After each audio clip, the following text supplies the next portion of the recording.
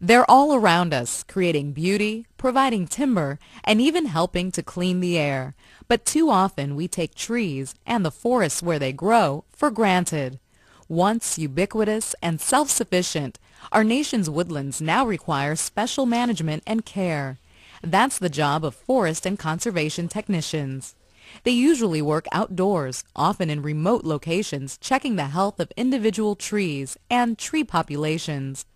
Walking long distances in all kinds of weather is all part of the job. Technicians help in reforesting, supervising the planting of new trees. They consult on fire prevention procedures, such as planning for fire breaks. These are strips of forest that have been cleared of trees and brush to help prevent fires from spreading.